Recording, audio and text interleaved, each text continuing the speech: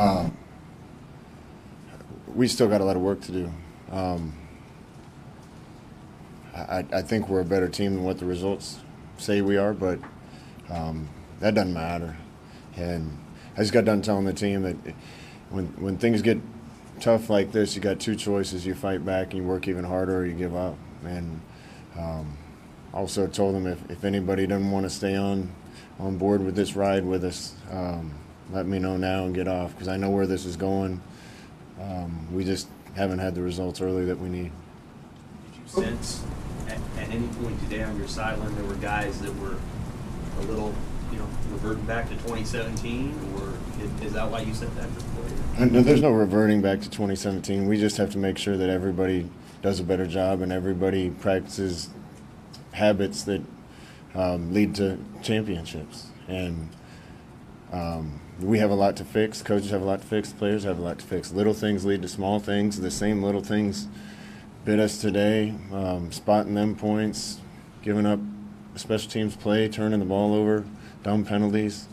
I can't tell you how much we talked about that all week, and it happens again. So we got to do a better job as coaches. Coach, how tough is it to teach a team how to win, and how do you do that?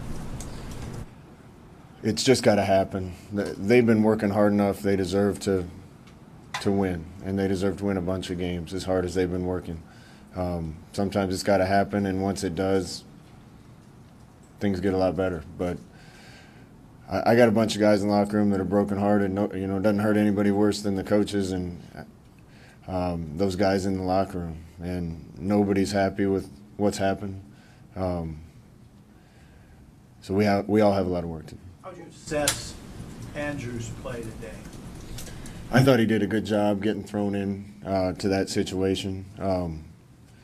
Both kids did. We've started two kids that are both freshmen in their first start ever in our first two games after we lost that first one. And I thought Adrian played really well in the first one. For what we asked Bunchy to do, I thought he did a good job. We kind of wanted to ugly the game up and lean on them early, and that's impossible to do once you give up a punt return and turn the ball over and you spot them two scores. Then we had to lean on him. When we asked him to make throws, I thought he made some really good throws and did some good things. We got off of our rhythm and game plan early and what we went into the game wanting to do because of how the first quarter went. Was there ever a thought in your head of bringing in Adrian Martinez? No, Adrian wasn't ready to go today. He actually looked really good in warm-ups, but we were just worried about he's going to be here a long time, and our decision is going to be made based on his long-term health more than anything, and that wasn't an option. Looking ahead to next week, Michigan on the road, what are you guys going to work on most in practice? What are we going to work on the most? Football. Special teams, you mentioned that. That's been something the last 2 weeks you haven't got a lot out of. How do you improve that area of the game, and what do you want to see from that area? It's got to matter. It's got to matter to everybody more. We had great effort in special teams this week, a lot better attention to detail. The one penalty is on me. I got done with the drive, was frustrated we didn't get it in the end zone. I wasn't even looking at the play clock, and we got a delay a game penalty. I don't know if he would have made that or not. Certainly don't want to burn a timeout there. We got to take the field better and get that whole thing going faster, but that one's on me. Field position was, other than them muffing a punt, was decidedly in their favor, and we got to fix that. You got to be able to make some plays on special teams, and those kind of things in a tight game. Those are the key things in a tight game. From a layman's standpoint, Scott, it looked like the offensive line took a step back today, maybe after last week. Was that the way you saw it, or?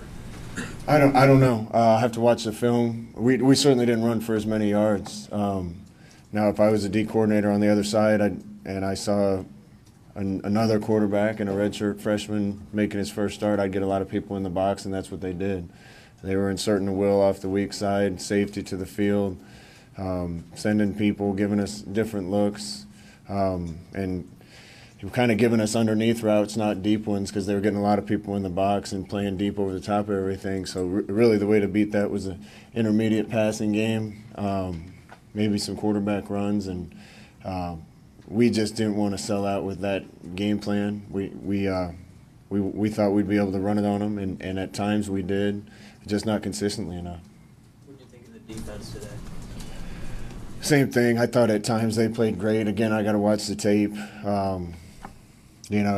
We needed the black shirts and the offense and the pipeline to win this game today and rally and win it, and special teams. And I think at times all of those position groups, units, did good enough to win. But as a whole, you got to give a lot of credit to Troy for coming in and making more plays than we did. You mentioned the talk you had to the guys in the locker room. Is your early sense of this group that they're the kind of group that is going to fight back from what you've learned about them? Yeah, when I got here, I heard that last year that's not what happened. That's not the sense I get from them. The sense I get from them is they want to be great. And the effort they've been giving us lead me to believe they want to be great. We got a tough game next week, so this could get worse before it gets better. But it's always darkest before the dawn, and I know where this is going, so I want every guy in that locker room to be on board with us. So as you think about, this is just generally speaking philosophically, you get tougher on a team like this, or do you love them up more? Like, what's your philosophical approach when a team loses two close games like that? If I change who I am and what I do, and our coaches change who they are and what they do because of results, then we're not being honest in the first place, and we're not being real in the first place. We might work even harder, redouble our efforts, try to keep trying to fix the things that are wrong, but nobody's going to change. Do you notice any real parallels between these guys now and the guys when you were coming in UCF and you were trying to build them back up? Yeah, it's not about a different team, it's about this one, but I think anytime you're trying to get something fixed, you got to figure out how to win, you got to figure out how not to make the mistakes that get you beat. Year ones are, usually in close games, those teams don't win the close games. And by year two, when you got culture and everything established, usually you win those close games. But we're not doing little things right to win close games. We've been in 2 of them, and we're 0-2 in them. Did you get an explanation on the Mohamed Mary targeting? No, he was on the other sideline, and I didn't see it. So I'm sure it'll be reviewed and looked at. I know Mo he plays his tail off, and he's not malicious. So if it happened, I know it wasn't intentional. That's all I'd say about it. Did he say anything to you?